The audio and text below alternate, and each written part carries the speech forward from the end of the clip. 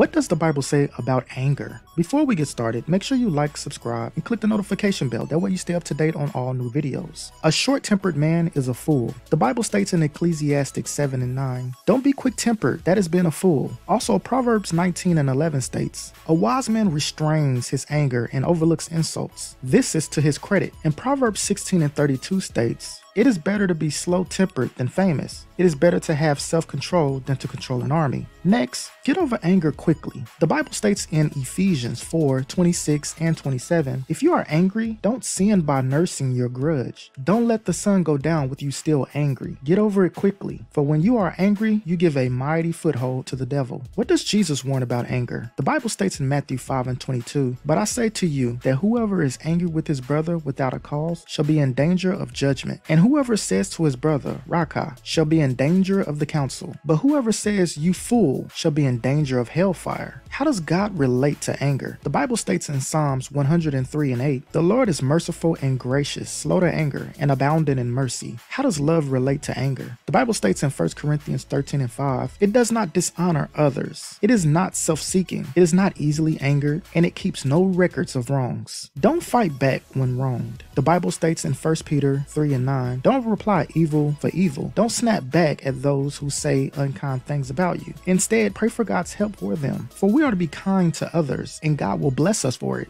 Anger produces strife. The Bible states in Proverbs 30 and 33, "For as churning the milk produces butter, and as twisting the noose produces blood, so stirring up anger produces strife." How should we react to someone's anger? The Bible states in Proverbs 15 and 1, "A soft anger turns away wrath, but a harsh word stirs up anger." Finally, why do we forgive rather than continue to be angry? Because God forgives us. The Bible states in Ephesians 4:30 and 32, "And do not grieve the Holy Spirit of God, by whom you were sealed for the day of redemption. Let all bitterness, wrath, anger, clamor, and evil speaking be put away from you with all malice. And be kind to one another, tender-hearted, forgiving one another, even as God in Christ forgave you."